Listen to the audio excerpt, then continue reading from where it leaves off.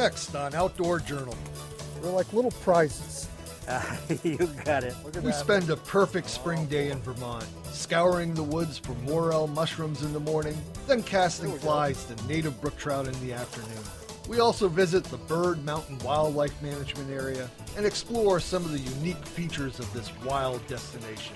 Then we spend a hot summer night shocking the waters of Lake St. Catherine as part of the Vermont Fish and Wildlife Department's Bass Research Program. This program has been made possible by a generous grant from the Vermont Fish and Wildlife Department, conserving our fish, wildlife, plants, and their habitats for all Vermonters to enjoy. There we go. Nice shot.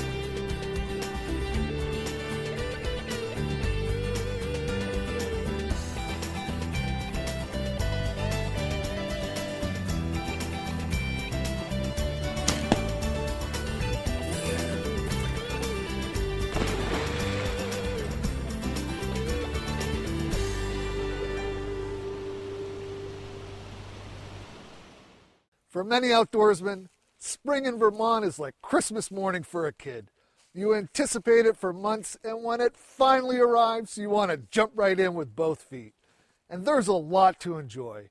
From wild turkeys to wild edibles, the spring woods have much to offer, and the fishing is the best of the year. For at least one Vermonter, a perfect spring day is spent hunting for morel mushrooms in the morning and casting the native brook trout in the afternoon. It was a real treat when my good friend Leighton Wass invited me to share with him a perfect spring day, which for Leighton is spent both in the woods and on the water. I'm a retired biology teacher. I taught at Twinfield Union School for 33 years. Morels probably one of the most unusual finds in the woods. I guess that's one of the attractions to me. Not a lot of people look for them. Not a lot of people find them. And so it's something special. It's different, it's unique. It's part of the hunter-gatherer instinct, no question about it. These are pretty woods. Beautiful. Particularly in the spring. Ferns add so much to it in my mind. Yeah. Now, you start basically by looking for ash trees? Certainly do. Yeah, there's one right over here. Yeah, there's a couple up ahead of us. Yeah. Morels are one of the most delicious and prized wild edibles in Vermont. Leighton has learned that they are most often found near ash trees. Other morel hunters like to focus on areas with old apple trees or elms. Anything that can narrow down the search area is helpful when hunting for morels. They come up in May. They're a spring mushroom, and as you well know, that's a fantastic time to be out in the woods doing most anything. And I've been doing this for about 10 years regularly now, and I wouldn't miss a morel season. Matter of fact, I think once I came out on crutches looking for morels. According to Leighton, there are 3 common species of morels in Vermont. The black morels are the first to appear in early May. A week later, the white or yellow morels pop up for roughly 2 weeks in mid-May. They're followed by the giant or Bigfoot morels. We didn't have to walk far before finding our first morels of the day. These are the giants or the Bigfoots. They tell you that the season's pretty well winding down. That's correct. Once the temperatures reach upper 70s, 80s, morel season is going to see the end. Right. And these are the very last ones that make it. And as I recall, I mean, one of the ways of identifying morels once you pick them or cut them, it's all hollow. The stem's hollow, the cap's hollow. Correct. Yeah, the 2 easiest ways to tell them apart from false morels is that fact that they are completely hollow inside. That makes them awfully good for stuffing. Right. And the cap is continuously attached to the stem. The stem does not go up into the cap at all. The so-called false morels are easily identified by a white, pithy material inside the stem. Also, the cap is attached to the very top of the stem and looks like a skirt. I like to cut it just above the soil so that you keep them as clean as possible. That is a beauty. And you can see it's like a tube. So Yeah. it's hollow, no pithy base. Completely hollow. Completely hollow, cap's hollow. And that very clear transition from stalk to cap. All right. Let's put that in the bag. We will. And I will take this fellow. All right, there's a start. There's a start. Here's one. Ah, yes. Not quite as big or beautiful as those first two. No, it looks like There's it's another. So two, and of course be careful about stepping on one Right. with your feet, right? When you find one morel, it pays to do a thorough scan of the area before moving on. Morels are often found in clusters, so when you stumble on one, you may have found an area that will produce a delicious meal for years to come. The first morels I found here, I was turkey hunting. And it was purely by accident. I wasn't looking for morels, and that was 10 or 11 years ago. And now I can do both in these woods, which is certainly a big plus. They're like little prizes.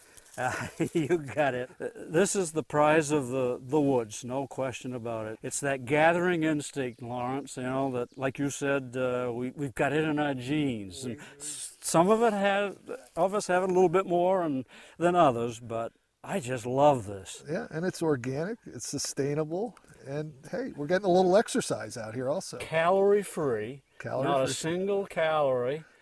Taste is just salivating, and a few nutrients. And one more thing I love about morels, Leighton, is they go great with wild game and fish. Oh, I mean, they're the yes. perfect accompaniment, and just wild edibles with wild game, I love it. Morchella esculenta, that white, yellow morel, even those giants, you just can't beat them for flavor, in my opinion, and a few others, I think. And it's a delicacy that very few restaurants supply. Whoa, I got one, Lawrence. As tasty as these delicacies of the woods might be, there are three cautionary things to remember.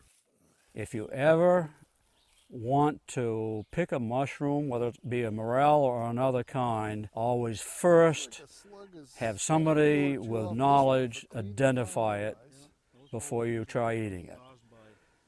Secondly, and this goes for all edible mushrooms, one should never eat a large number of wild mushrooms at one sitting, especially the first sitting.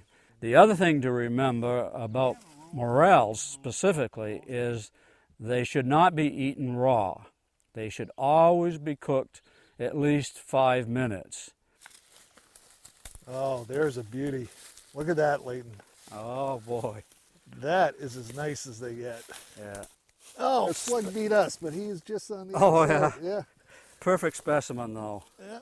Morels are a great mushroom for a beginning mycologist to start with. They're so easy to identify, and they are so fantastic in the kitchen. You can't go wrong. All right. Look at that guy.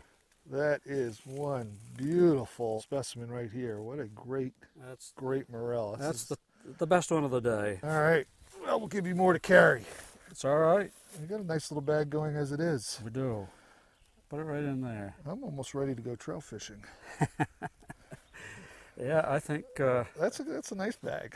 a couple trout with those morels, I think, make a super day. It would make a super day. After a few hours in the woods, we were happy with the results of our morel hunt and ready to move on to Sayon Lodge State Park in Groton for lunch and some brook trout fishing.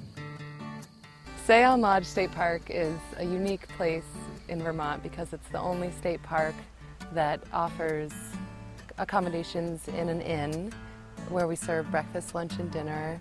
And it's also situated on Vermont's only fly fishing only trout pond that's publicly accessible in the state. Sayon Lodge is a renovated 8-bedroom farmhouse that was purchased by the state in 1967. Its cozy accommodations display the rich history of outdoor traditions that its guests have enjoyed over the years. Tucked away in the lush woods and mountains of Groton State Forest, it's a great way to take advantage of all that Vermont State Park system has to offer without having to pack your camping gear. Here at the lodge, there's so many different activities that you can participate in. There's bird watching, canoeing, there's swimming nearby in the Groton State Forest, hiking trails galore. You can watch for wildlife. You can relax in a Adirondack chair, and you could just go outside and look at the stars even, and a lot of folks of all different interests can enjoy all of these things. There we go. For Leighton and other anglers, the main attraction lies beneath the surface of the clean, cool water and noise pond. Part of Sayon Lodge State Park, the fly fishing only pond was reclaimed decades ago by the Vermont Fish and Wildlife Department, and today it holds a healthy population of native brook trout. What a beautiful fish. The native brook trout, wild, gorgeous, look at those red spots. Wild as they come. Blue halos, as you say, no clip fins on these fish. Not going to find a clip fin in here. Red.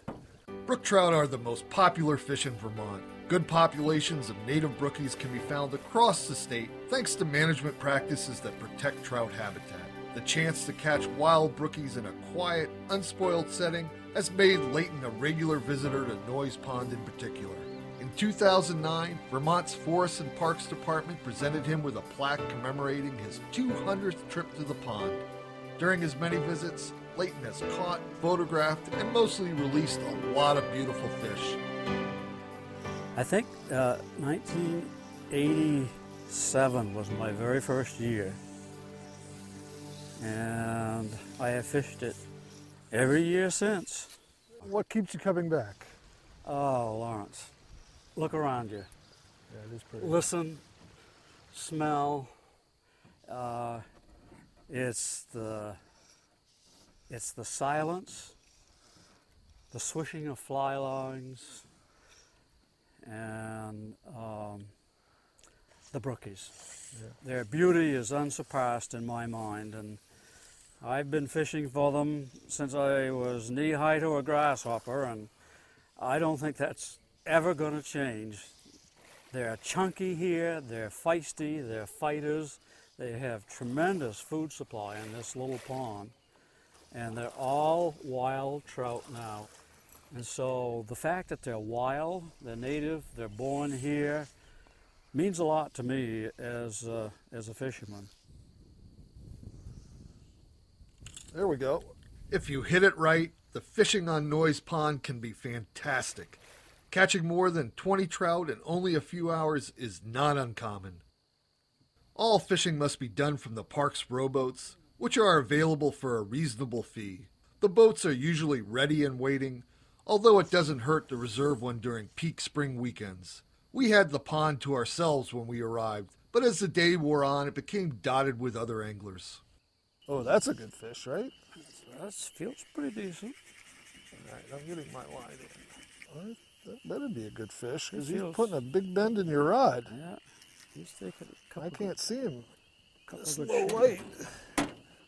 Definitely bigger than anything I've felt yet today. But Not giant, that's Not a monster. decent one. He's plump. nice and fat. Yeah, it's a healthy fish. Pretty close to the best of the day. I think you had one about like that earlier. I love it when your fly comes out in the net. Between 11 and 12. Nice fish though. Yeah, that's a beautiful brook trout. Yeah. I mean, that's a wild fish. That's a beautiful brook trout. Aren't they pretty though? Yeah, look at that. You can't beat them, Lawrence. Gee. Leighton is one of my favorite hunting and fishing companions because whatever he does it with enthusiasm. Whether he's picking morel mushrooms or catching native brook trout, his passion is infectious. A spring day spent outdoors with Leighton is indeed a perfect day. I love to fly fish ponds, and when I can find a pond that has brook trout in it, I'm in heaven. It warms my soul every time I'm here.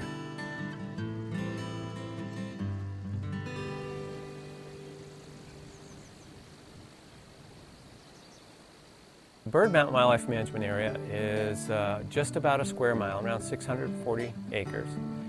Probably, I don't know, 6 miles or so out of the city of Rutland, but once you get back in there in Bird Mountain, it sure seems like you're a long ways from town. Bird Mountain WMA straddles the towns of Castleton, Ira, and Poultney. It gets its name from the prominent 2,200-foot outcrop on the northeastern edge of the property, locally known as Bird's Eye Mountain. It was purchased in 1976, shortly after the banning of DDT, a chemical pesticide that led to the demise of Vermont's peregrine falcon population.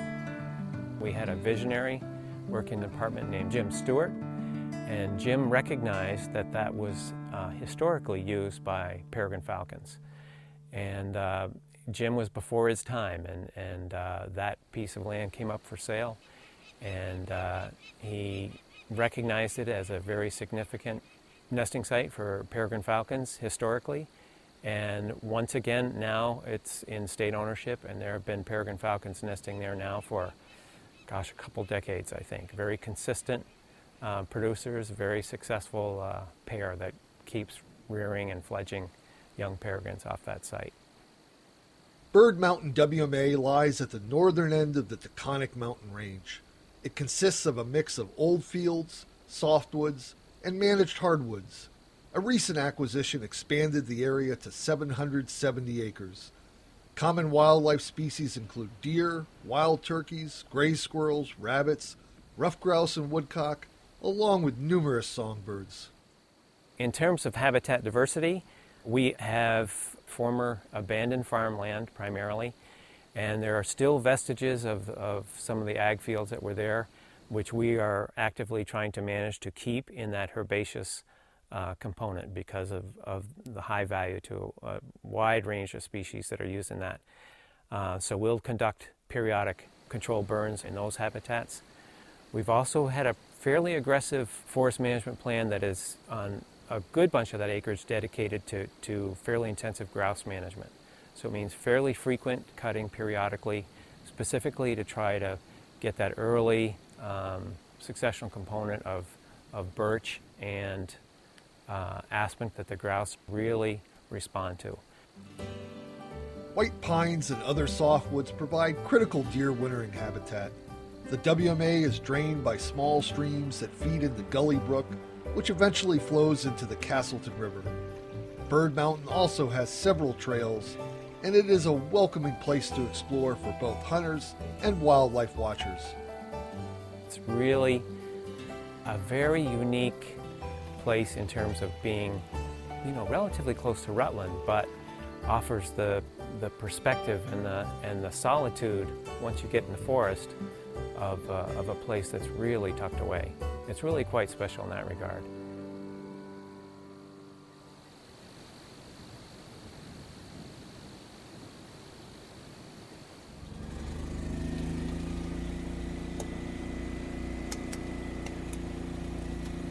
Okay, hit it.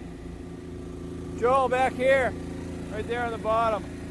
Every summer since 1990, state fisheries biologists have conducted bass population surveys on lakes and ponds across Vermont. That one was work. On a hot and humid July evening, we joined fisheries biologist Sean Good and technicians Joel Flewelling and John Kimball as they surveyed Lake St. Catherine. Nice fish. Located in the towns of Poultney and Wells, the 852-acre lake's shoreline is dotted with cottages, and it's a popular summer playground for both vacationers and locals. Like many Vermont lakes, it's also gained a deserved reputation for its excellent bass fishing. To keep tabs on this resource, fisheries managers electrofish the lake at night. What electrofishing is basically catching fish with electricity. When the pulse is on, the fish's muscles are forced to contract. It's a reaction to the electrical charge in the water. And when the pulse is off, the fish's muscles react. And that on-off happens 60 pulses per second. And what it does is it forces the fish to involuntarily swim towards the field of electricity. So wherever they're hiding, underneath a boat dock, under a sunken log, in a weed bed down on the bottom, We cruise along really slow at night with this boat with the cables in the water, and those fish are drawn towards the front of the boat involuntarily. They can't help it. That was a good grab. Fish drawn into the electrical current are netted and placed in the boat's live well. There they are soon swimming and full of spunk, almost as if nothing happened. A benefit of electrofishing surveys is that fish can be quickly collected and safely returned to the lake, none the worse for the experience. Measuring them on the board is one thing. Trying to get them to sit still on a scale is another. 462. So that's just about 18 inches. These all smallmouth? The bass are first separated by species, either smallmouth or largemouth. Regardless of size, each fish is carefully measured and weighed. This information is then recorded so the data can be compared to surveys done over the past 20 years. The data that we gather doesn't give us an actual estimate of the numbers of bass in a lake, but what it does is it's an indication or an indices of the quality of the bass that reside in whatever lake that you're looking at. And by quality I mean relative numbers of bass within certain size ranges or groups within the population. Typically what we would expect to see is a good number of young bass in the small size range, 6, 8, 10, approaching that legal length limit. And then from 10 to say 14 or 15 inches, we really start to see that bell curve show up in the population where the numbers of bass in that size range really climb. So there's a lot of fish, that are 10, 12, 14 inches. Those are your new recruits into the fishery that will then get to 4 or 5 pounds that anglers want to try to catch. Like many Vermont lakes, Lake St. Catherine's shoreline is cluttered with docks, boats, and swim platforms. Navigating around all these obstacles can be a real challenge in the dark, but there is a purpose behind the madness. There's 3 reasons why we do this at night. One is the safety factor. We're putting a lot of volts and amps of electricity in the water, and most people are asleep in their homes. Right. And so you don't have kids swimming off the ends of their docks and dogs in the water and things like that. So it's just safer for us to be out here at night when people aren't around. The second reason is efficiency, basically. Bass are nocturnal foragers. They forage, just starting at dark and through the night. And in the daytime, they tend to be out deeper, and so they're less susceptible to the electricity. A third reason for shocking at night is it's easier to see the fish without the glare of the sun. A variety of factors can negatively impact the bass population. Everything from habitat changes to the number of bass fishing tournaments held on a particular lake. The annual surveys help biologists both monitor and better understand how these and other factors impact the bass fishery. We use this information to basically monitor the status of bass fishing for anglers around the state. Bass is becoming a very, very sought after species in Vermont. More and more people are recognizing the quality and the challenge of fishing for both smallmouth and largemouth bass, and what great fisheries we have for those species in the state. And so by starting to gather the necessary data that we need on these populations as a background, we can now start looking at whether there's any potential changes that might affect the quality of fishing for these species throughout the state. Some anglers will fish a lifetime and never hook up with a 5-pound bass. But when electrofishing, a handful of lunkers always land in the live well. The growing popularity of bass fishing comes as no surprise to state biologists. In fact, the most recent Vermont Angler Survey only confirmed the importance of preserving this quality fishery for present and future generations.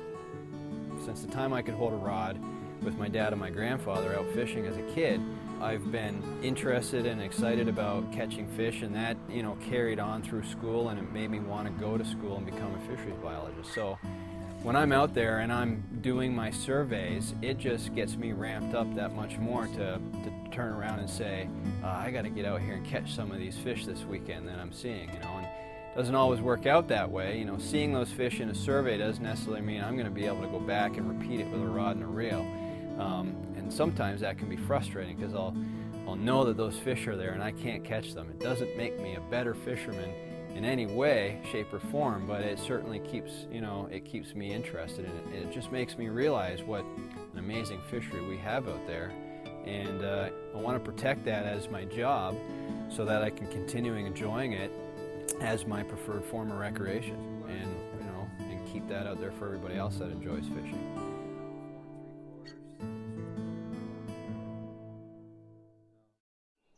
For more information on this or any other Outdoor Journal segment, be sure to visit our website at vpt.org. Our site features video on demand, contact information, and links to related sites. You can call, write, or email us, and as always, we look forward to your comments and suggestions.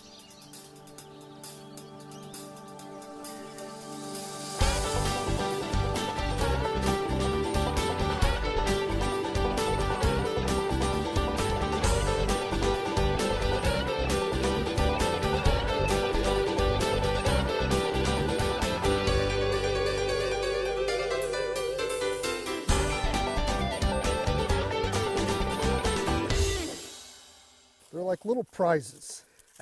You got it. This program has been made possible by a generous grant from the Vermont Fish and Wildlife Department, conserving our fish, wildlife, plants, and their habitats for all Vermonters to enjoy.